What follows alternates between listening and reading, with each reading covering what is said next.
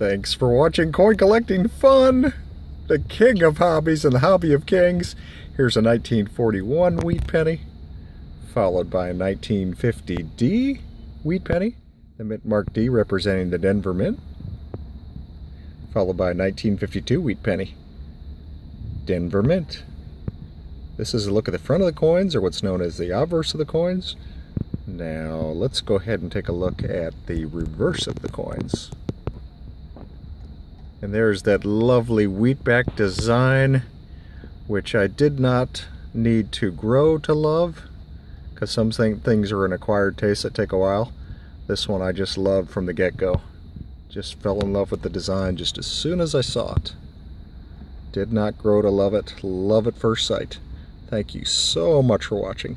Please like, comment, and subscribe, and check out the link below this video in the description section to see a cool looking coin from the Philippines.